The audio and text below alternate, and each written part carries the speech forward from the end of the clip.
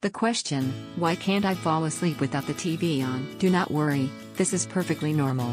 You have become accustomed to sleeping with ambient noise in the background, which is why you may find it difficult to fall asleep without the television on. It might be interesting for you to know that watching television within an hour before going to sleep is actually quite harmful, as the noise and light from the television can both hinder your overall quality of your sleep. I have a recommendation for you. Why don't you try using an audio device as a replacement with headphones?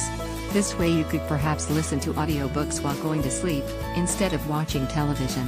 If you opt to try this out, let me know how it goes. Read more about sleep on the health blog of Vida Talali.